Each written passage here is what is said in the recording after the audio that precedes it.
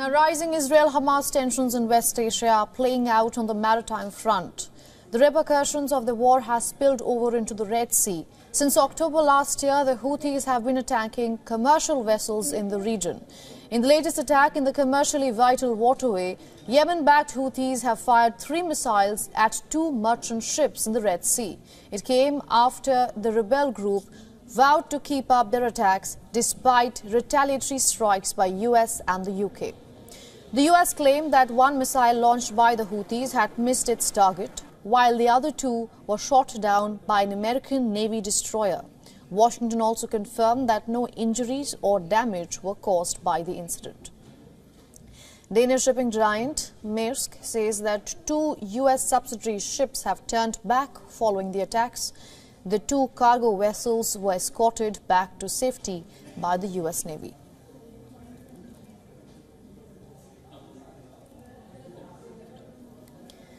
And to discuss this further, we are being joined by Vice Admiral Shekhar Sinha from New Delhi. He is the trustee of India Foundation. He was formerly the Chief of Integrated Defence Staff.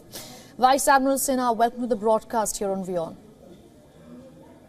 Thank you and namaskar to you and your viewers.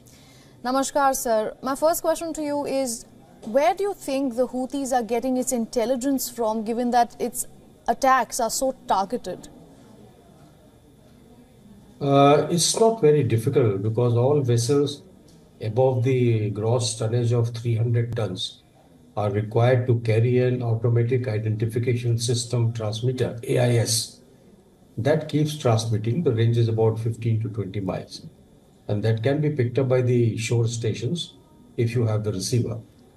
Now, thereafter, what does it contain? It contains the IMO number, MMIS number, etc., etc. And if you dive deeper into that, you can get the port of departure, port of arrival, whose flag is it flying, and who's the captain, and what is the cargo. So it's not very difficult at all. Right. Vice Admiral, we know that the US has unveiled a multinational naval force to protect merchant vessels in the Red Sea. India itself has stationed 2 guided missile destroyers off the coast. What do you think India's role is in this entire conflict that we see playing out? Quite a lot. You see, the point is that if everybody is in one place, then it is not the ideal usage of the combat platforms. Right now, only the 2 allies, which is the Royal Navy and the US Navy, they too are operating and they are capable of shooting down the missiles which are coming from from Yemen.